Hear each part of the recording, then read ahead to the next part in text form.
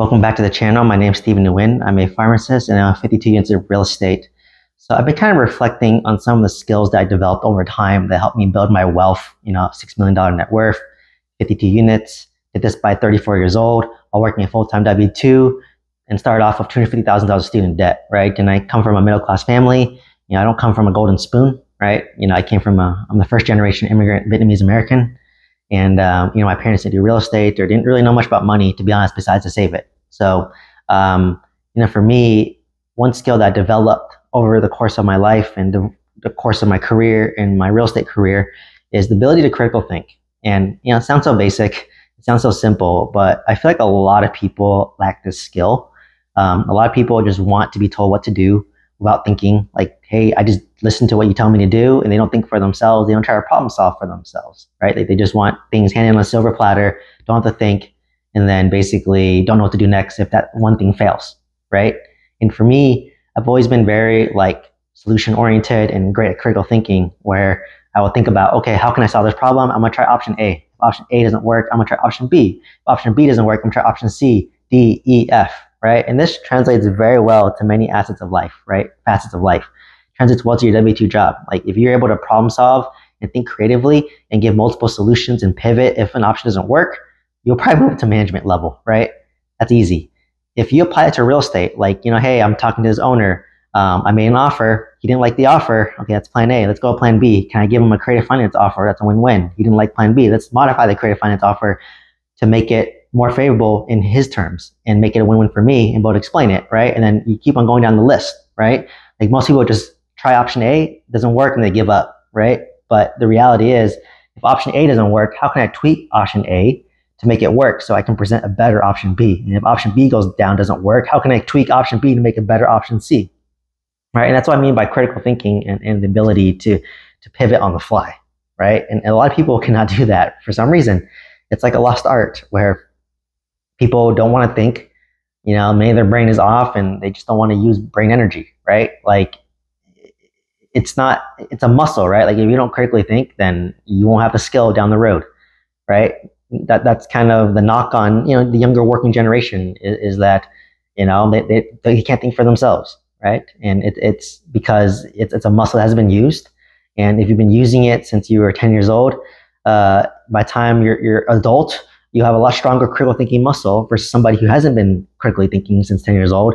Then they're just where they are, right? Like that's the sad reality. And those who are able to critically think, those who are able to pivot, are able to move up in the W-2 life. They're the ones who are able to do side businesses, buy real estate, build wealth, right?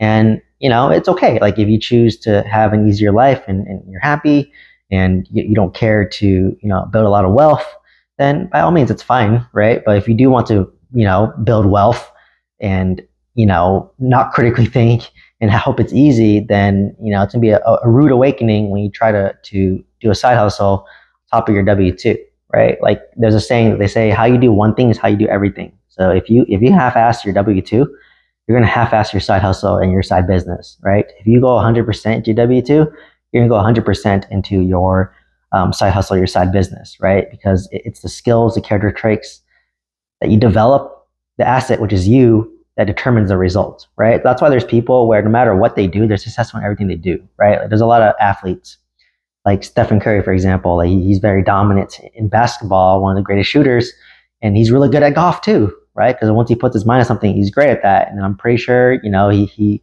surrounds himself with a lot of great investments, a lot of advisors who can guide him on how to invest. And he provides a nice, a portfolio where he invests in companies and he invests in real estate and, private equity and all the above, right? He's definitely connected. But, how you do one thing is how you do everything, right? So he puts 110% into his basketball craft, which trickles over to golf, which trickles over to business, right? So, it's easy to add the image of, oh, he's rich, but he's unhappy. But you can be rich and happy, right? Like there's another alternative, right? Just like, oh, just because you're poor doesn't mean you're happy. There's poor people who are unhappy as well, right? I'd rather be rich and happy versus poor and happy if I had to choose, right?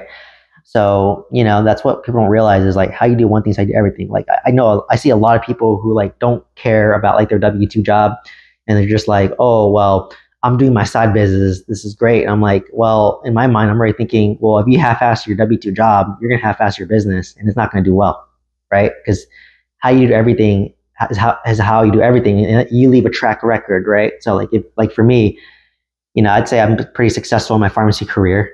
And of course that translates well to building, a real estate portfolio. And then hopefully that translates well to being a real estate broker, right?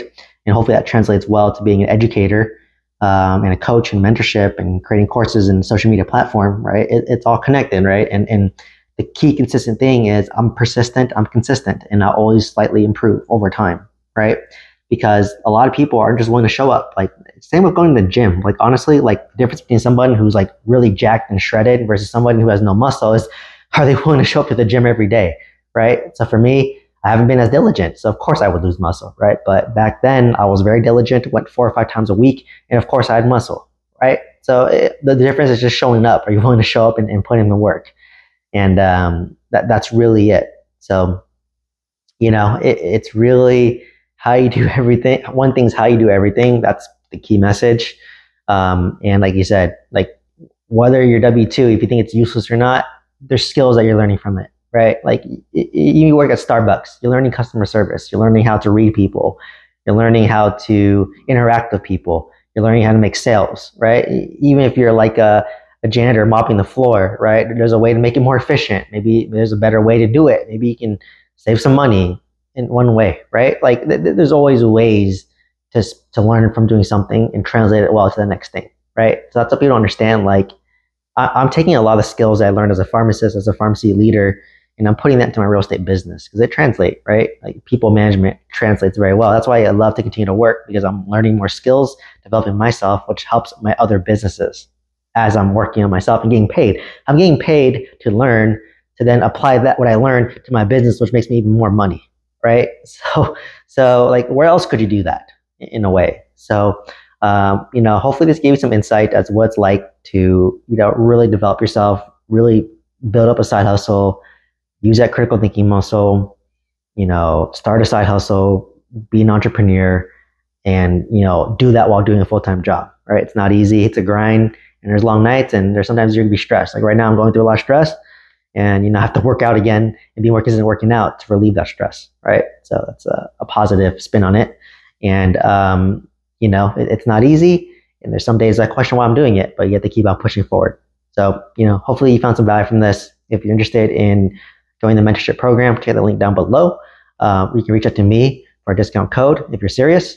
And please like, comment, subscribe, share the video, and hope to see you in the next one. Thank you so much.